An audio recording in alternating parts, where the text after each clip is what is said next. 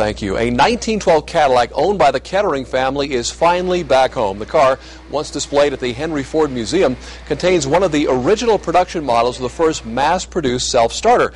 It will be showcased inside the original Deeds barn, where the self-starter, of course, was invented by Charles Kettering and Colonel Edward Deeds.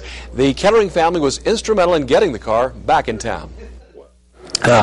They were so excited that we're preserving the Deeds barn. The family decided to move this car down to Dayton and put it in the original Deeds barn for everybody in the Miami Valley to enjoy.